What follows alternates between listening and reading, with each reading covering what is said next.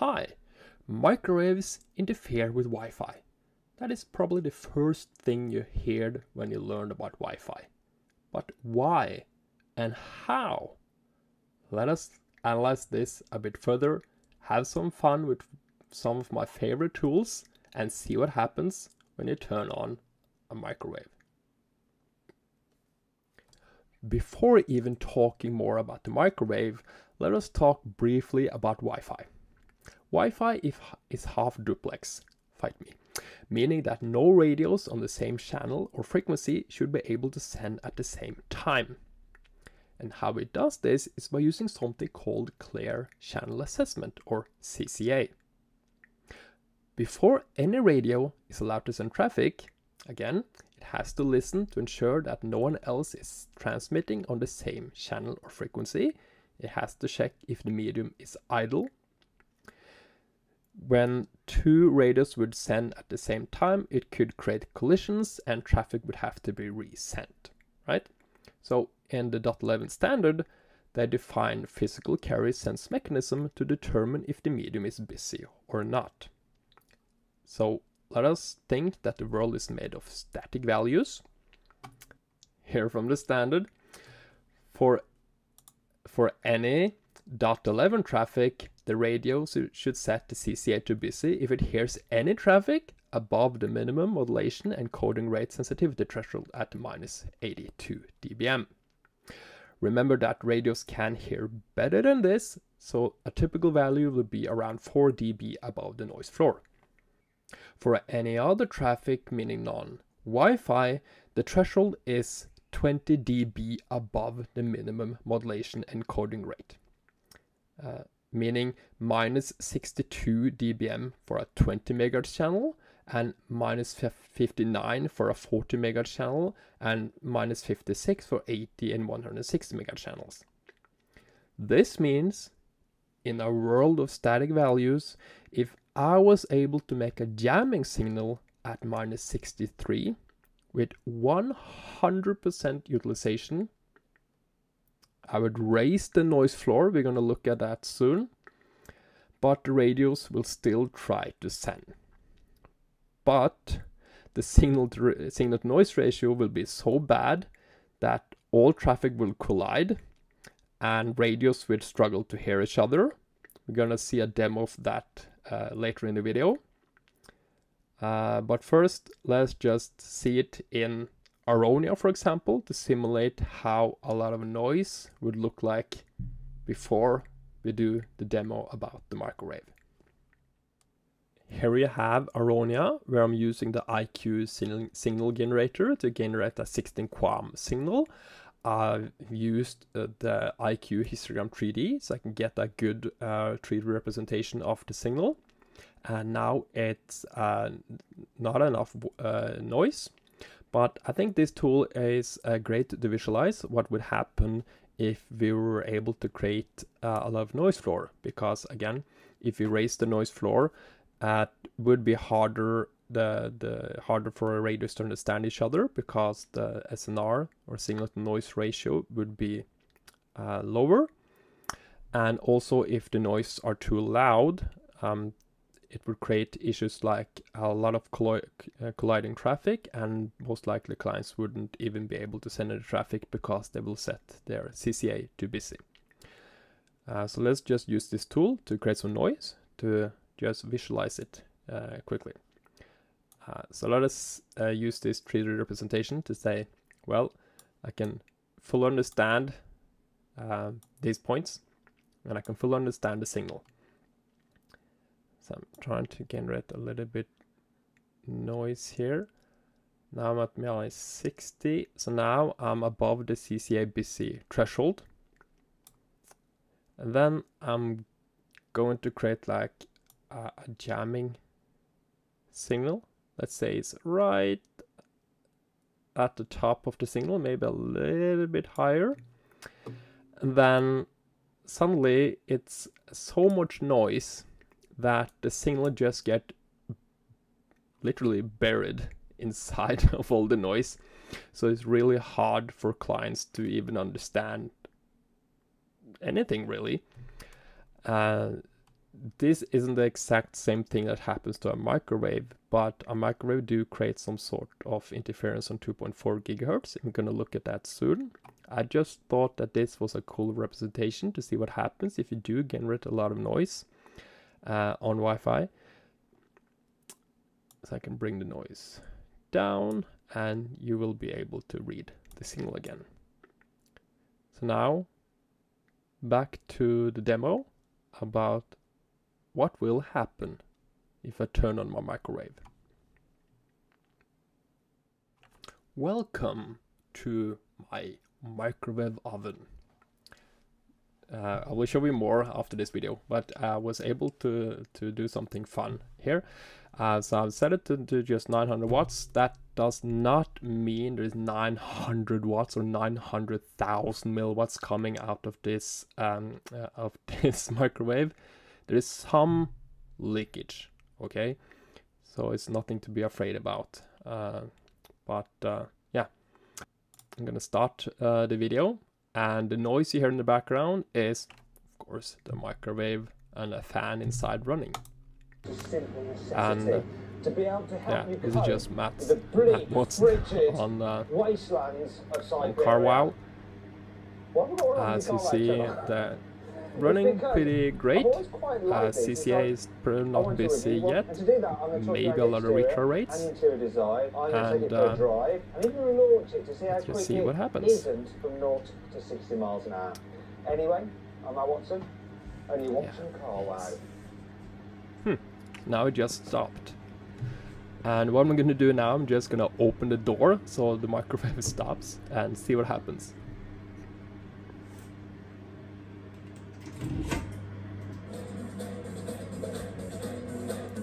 It works again.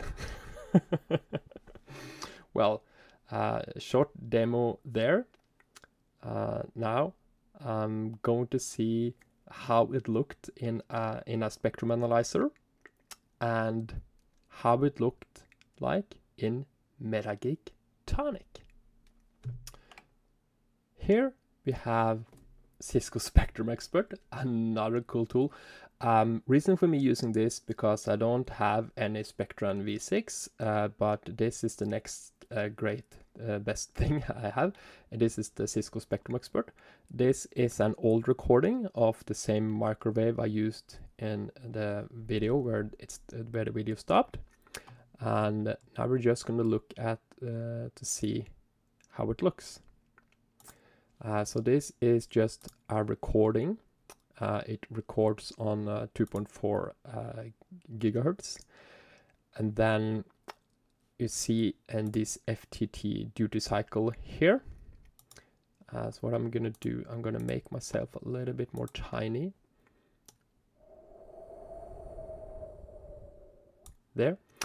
And you see in FTT duty cycle that even though we have a lot of traffic here and it looks pretty awful down here in the waterfall, there is not so much utilization or duty cycle yet, right? So just wait when we turn on the microwave oven. Now you see a really high spike at around channel 6 and channel 13 almost. And yeah, this is a pretty nice and beautiful waveform we have here with the Cisco Spectrum Expert, just to see how much noise a microwave creates. So how I got my Chromecast video to stop was that I set it the radio to channel 6 static. On channel 1 it works great because it doesn't hit channel 1 so much, even if it looks like that in the waterfall. But if I set something on channel 6, usually the video, if I put my Chromecast TV right next to the microwave, it usually stops.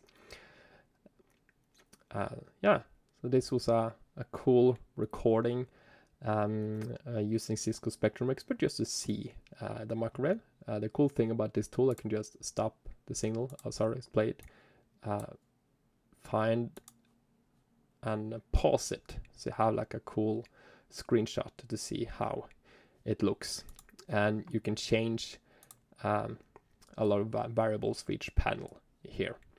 So yeah, it's a great little tool to see it.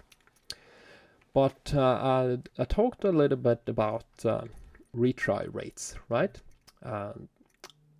We can see a recording I did with MetaGeek Tonic. There's a lot of tools in this video where we can see pretty clearly when I turn on the microwave. So next tool now. So here is yet another tool, MetaGeek Tonic. So I talked about the CCA busy state, right?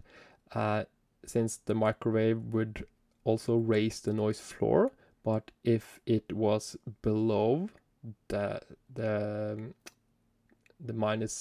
static value of -62, where the client or radio should set their CCA to busy for non-Wi-Fi traffic, what would happen if it did not send the CCA to busy? It would just keep on sending traffic. Then I explained that it could see a lot of retry rates, right? So we're gonna take a look in this tool now, because I did make this capture at the same time when I did the video of the Chromecast stopping. So I'm gonna take a look at this now. I think the client is here on this access point. And then it's this one, client. And then here is a really cool representation, because this is when I turn on the microwave. Here I stopped it. Here the video is still playing. This is when I turn on the microwave. And then I wanted to validate this, so I turn on the microwave for 30 seconds on 900 watts, and this is what happens with retry rates. So this just explains that a client or radio would still try to send even if there's a lot of interference. So if you were to design a wireless at a site, it's fairly important not to place your access point near any interfering devices, because if the interference is loud enough, this could happen. And we don't just have interfering devices in 2.4. We also have in 5, and most likely we have something in 6 GHz also. So yeah, I think it was just a cool demo, and since I've already showed so many tools, why not just show Hamina also, to just take a look at a microwave. So let us look at that also next.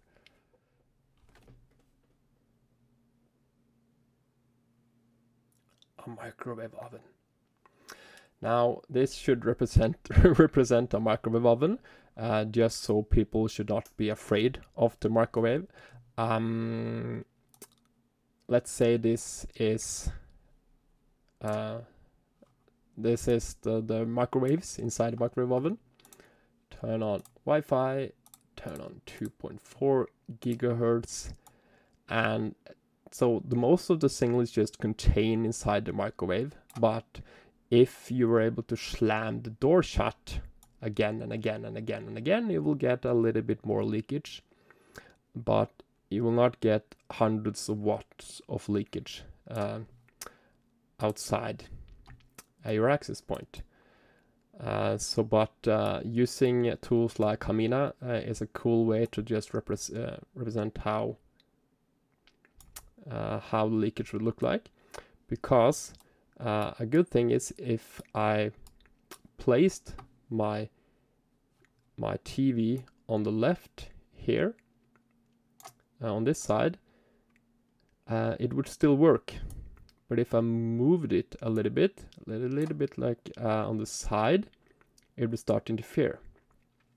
Also, if I stand right in front of the microwave with my iPhone and I'm connected to 2.4 gigahertz, it takes a couple of seconds and then it disassociates from the access point, and I'm not able to rejoin the access point because of a PM KID is failing.